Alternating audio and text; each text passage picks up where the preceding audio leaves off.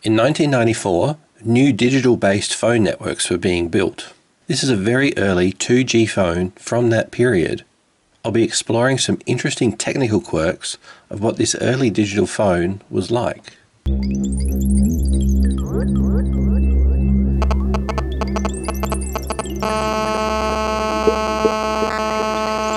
This is an Ericsson GH337 released in 1994.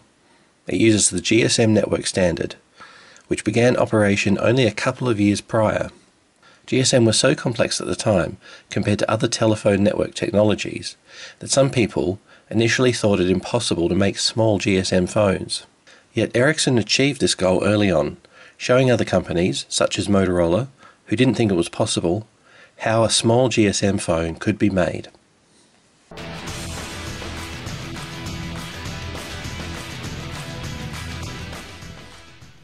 Let's have a quick look at some of the functions.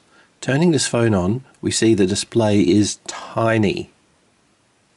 Let's have a quick look at the menus. So we've got a phone book, mail, key lock, a clock, settings, access, networks, divert, info, and that's it. If we go into the info menu, international number, so you can dial an international number using that function. If we go to the info menu and go into it, it tells us the battery voltage. Battery voltage is a function you're more likely to see in something that's like a prototype. One of the things these new digital networks brought was the possibility of text messaging, which in this phone, that function is in the mail menu. But when we go to the mail menu, the first item we see is voicemail, because this was at a time when voicemail was seen as more important than text messaging. We have to keep scrolling. We find read messages, card messages, for messages stored on the SIM card, missed calls, set voicemail number, cell info display, and that's it. Notice there is no send message option. This phone had no ability to send text messages. That's partly because with early digital phone networks, the benefits of texting were simply not understood.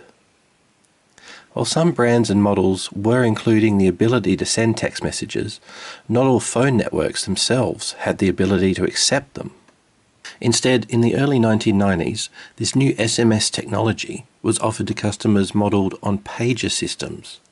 Someone would call an answering service, the operator would listen to you say the message, and then they would type it into their keyboard and send it to you as a pager-style message on your phone. This type of service didn't last very long and disappeared alongside pagers themselves. Time for a teardown. Take the battery off and have a look at the label on the back. So we can see there's a date code. This phone was manufactured 1996, week 7. And if we see the battery, it has 4 terminals that connect to 4 screws, another 2 down the bottom. So we'll start by taking these out. Because power goes through these screws, they have to be insulated from the metal frame. Let's get them all out. So these have loose thread problems down the bottom because the thread has come out of the plastic.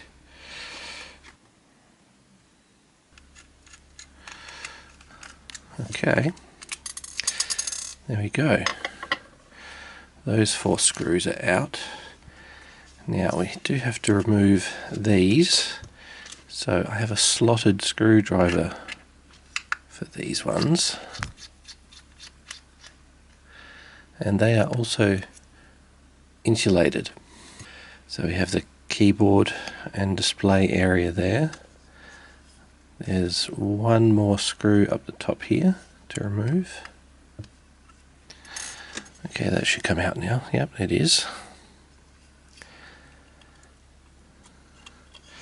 So there's that metal frame that it sits in, which also provides shielding for the internals of the phone. And the board itself is quite a thick sandwich style board, so there's a couple of boards sitting there.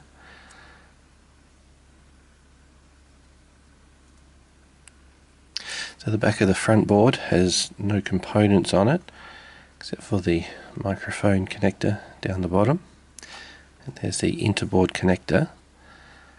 So it's quite an interesting design because the front board also provides shielding, as does the rear casing for the main components.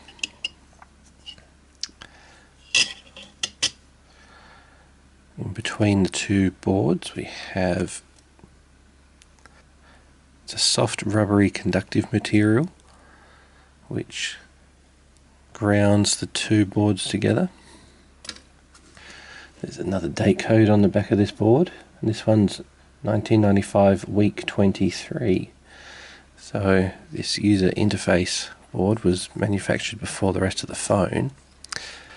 There's the display. We've got a chip on glass display there's the display connector.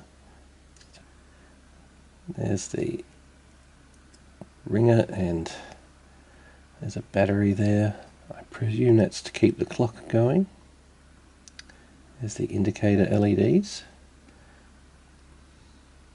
Moving on to the main board section now. Let's have a look at this. So let's have a look at the main board close up. These are the largest chips on the board. There's a custom Ericsson chip. So there we have the Intel flash to store the program memory. It's probably 1 megabyte or less of flash storage. There's some sort of Texas Instruments chip. I'm not sure what that is. It's fairly close to the board connector going to the front board for the display and keypad and audio. I'm going to take a guess that this chip is related to driving the front board. This looks like a RAM chip. Certainly a lot of bus lines connecting to this main chip. That's the bottom half of the board. We can see the board is very much split into two halves with the top section here, and this looks like a lot of analog stuff. We've got a lot of inductors. There's a Philips IC there. There's another one here. So that's going to be for a lot of the radio frequency circuitry. If we turn the board over, we can very much see a lot of radio frequency circuitry here. There's that date code again, 1996, week 7. Some crystals and ceramic packages. There's a can there, can't quite see what's under it. I might lift this sticker away, see what's under here.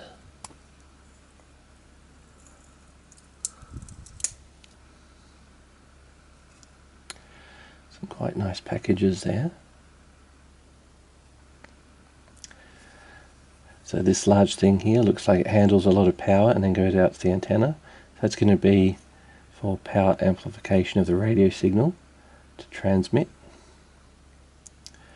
There's a couple of round yellow stickers here. Okay, under there we have some metal topped ceramic package of some sort. So move to the bottom half of the board again, the other side of the main logic area, and this IC has a lot of passives around it. This could be power distribution, whereas this one here seems to have a lot of bus lines running to it.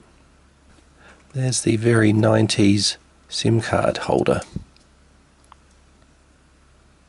So I'm not really able to identify a discrete CPU. It may well be that this custom chip that Ericsson have built contains a lot of digital signal processing and the central processing unit. From what I understand, these phones do run a Z80 based CPU, which is the same style of CPU that runs on the Game Boy. The internal design of this phone certainly does match the external design in terms of it's just built to be really functional with nothing left over. It's really an efficient style design. Everything has its place, everything goes together, there's nothing extra that's not needed. It's got a very utilitarian look, almost militaristic in its styling. Okay, the phone's all back together. I'm now going to mess around with the software in the phone, and to do that I'm going to use an Android tablet. To interface to the phone, I'll be using a micro USB to USB Type A adapter so that I can access USB on the go. And to connect to the phone, I'll be using a serial to TTL interface. There's more details about this in the previous Ericsson video. So we can just plug that straight in to the tablet and it lights up. And on the tablet we've got a serial terminal program that's connected and has detected this adapter. Into the phone it goes. Okay. Right, now I want to set first of all the baud rate. In this case I'm going to make it 115,200 just so I can check debug mode, make sure that everything is connected and working. Okay, that's set. Now we'll connect to the phone. Looks good. Alright, when we power up we should get lots of debug messages scrolling on the screen.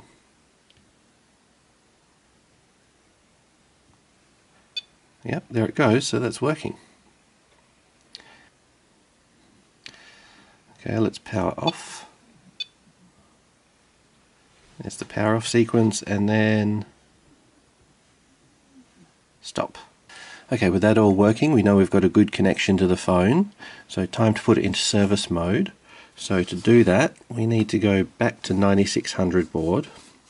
Then when we power on the phone it will send two greater than symbols and we have to respond within 1 second with the character sequence TP1 carriage return.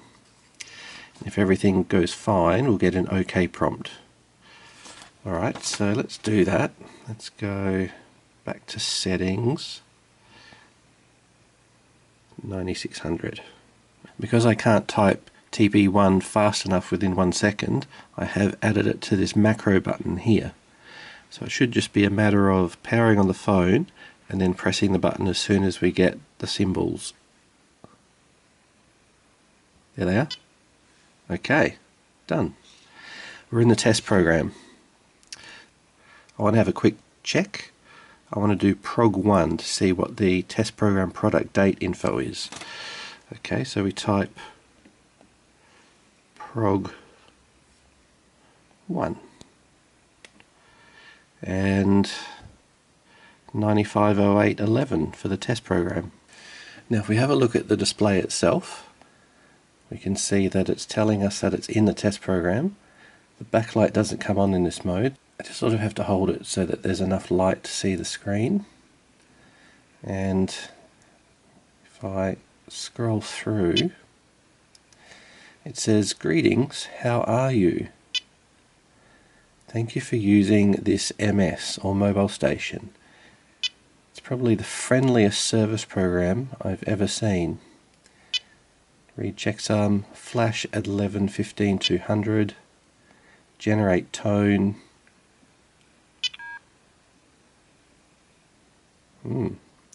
So when I do that, it says mic OK, aud M OK.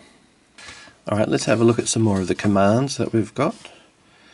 So we also have ADCR, which is read the analog to digital converter, and can change the baud rate, and we can read as much of the EEPROM as we want or write to the EEPROM. Flash arrays. So IO read, IO write, so these must be for reading and writing to the IO ports. That's kind of interesting. I wonder if I write to some of the I/O ports I can control things like the display. So program read, so that reads the contents of the program flash, and a command that displays information. And here's more for reading the program memory. So, you know, interesting commands, but not a lot you can do. Though there is one command I'm keen to try. So we write to the EEPROM, and we write to address 047A, and we write a 1 into it, and that enables the built-in calculator. So it seems later versions of software for this model included a calculator in the software, but it was never activated. I can have a look at the version that we're running in this phone, vers, and then we type 0, vers OK, well that didn't tell me anything, vers 1. That's meant to tell me the software version that's running in the phone. Alright, well maybe we'll try prog D. Okay, so we're running version 95.10.25, and that should be late enough to have the calculator function in the phone. Okay, so let's enter the command. Electronic EEPROM write to address 047A, and we put a 1 into it. Okay, that wrote okay. Okay, let's see what we've got. Go through the menus.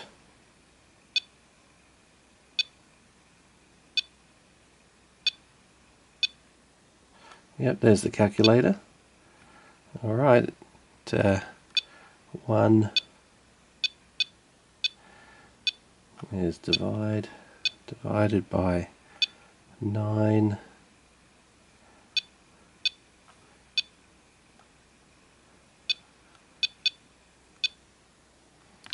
equals, that looks pretty good. Okay, there we go. There's the hidden inbuilt calculator enabled. That was the GH337. Ericsson continued to make this phone until 1998. It was in production for 4 years. This was a very popular phone. Halfway through, in 1996, Ericsson did announce that they were considering a firmware upgrade to add the SMS send option. Instead, they decided to release an updated model, the GH388, which included the ability to send SMS and already had the calculator function available. Though the GH337 was so popular, it continued to sell well alongside the GH388 for another 2 years. I hope you enjoyed this brief look into a very early GSM digital phone.